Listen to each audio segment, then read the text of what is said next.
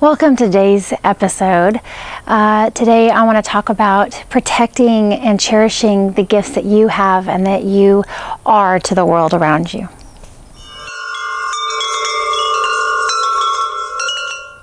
So this is a time of year when everyone is focusing on, and the world around us is focusing on gifts and material objects and things of that sort to give to one another and to receive from other people. And what I want to help remind you of is the gifts that you have that are so absolutely valuable and to be cherished and to be held as the epitome of the ultimate gift that you can possibly ever have or receive.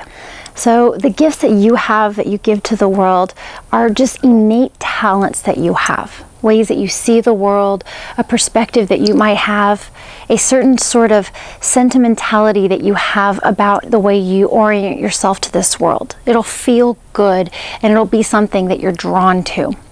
So those are the gifts that I'm talking about.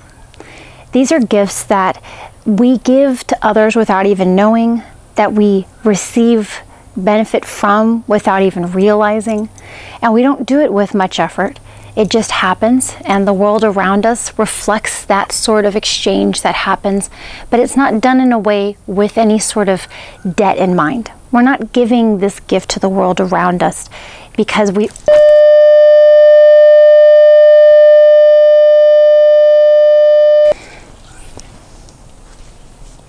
cool.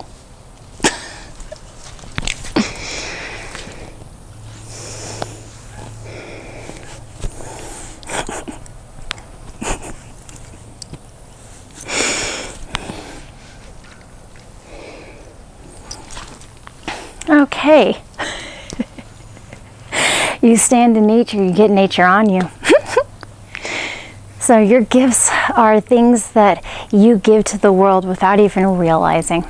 And these are perhaps something that you do. It's a characteristic of your personality. It can also be an actual thing that you make. However it is that you see this gift, it is something that you realize is uniquely yours and that people identify and can acknowledge in you. It's not necessarily in a very overt, very obvious way, but it'll be something that you really are good at, something that comes very easily to you. So the protection of these gifts is something that is the best gift for yourself. The need to protect these is not to keep them from other people or to hide them, but it's rather actually a way to keep them optimal, to keep them pristine. The gifts that we each as individuals have in the world are not something that everyone will cherish.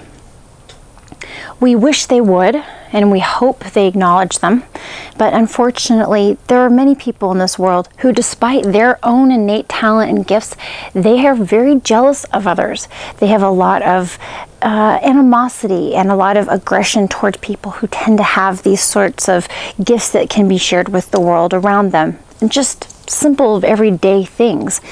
So in the effort to give yourself the ultimate gift, this is that.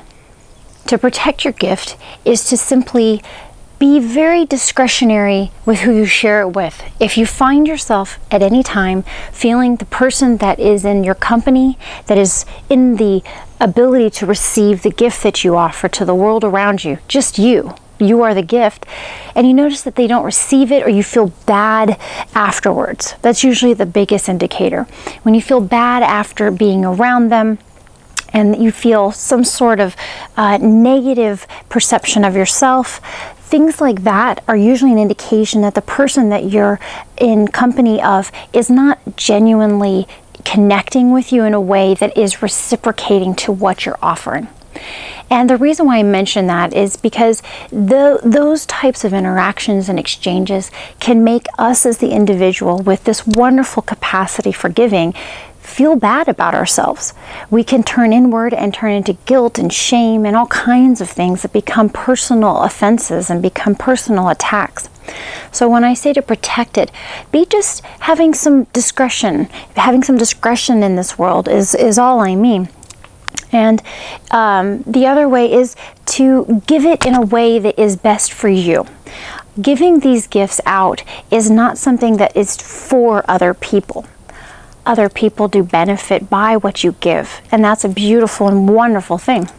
But not everyone is needing that or deserving of it at all times. There's a wonderful book that I've been reading recently that, having really nothing to do with this subject matter, actually lent itself to being very poignant and very timely for me. I found that it was discovering myself and how I give to the world, and realizing how often I do this in hopes of a return, that I realize that the wrong people are receiving, right?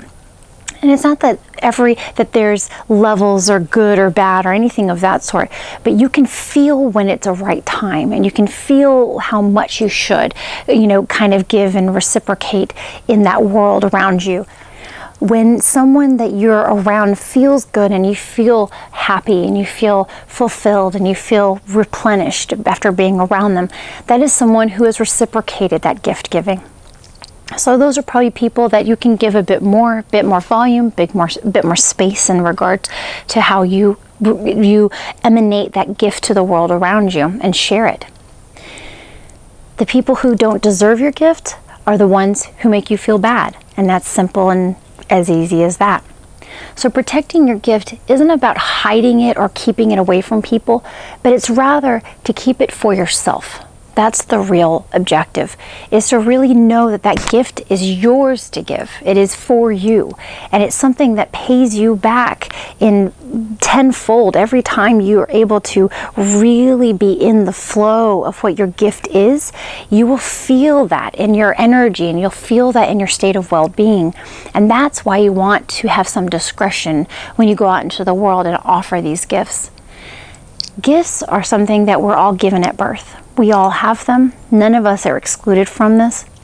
However, there are many times in people's lives, if not an entire lifetime of a person's experience, that they will not have the opportunity or the patience or the environment that supports them, that allows them to discover this.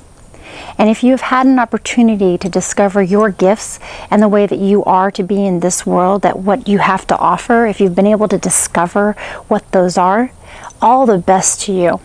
It is a challenge to actually come at peace and be with those talents and those skills. Not everyone wishes the best for us.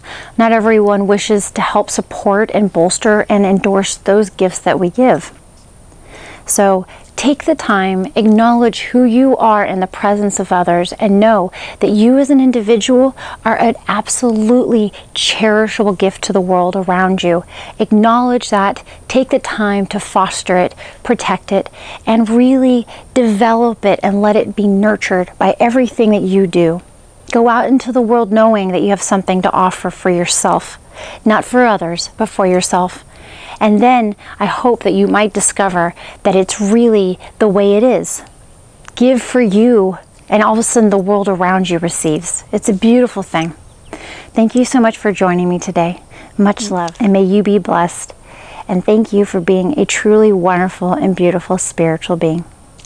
Mwah.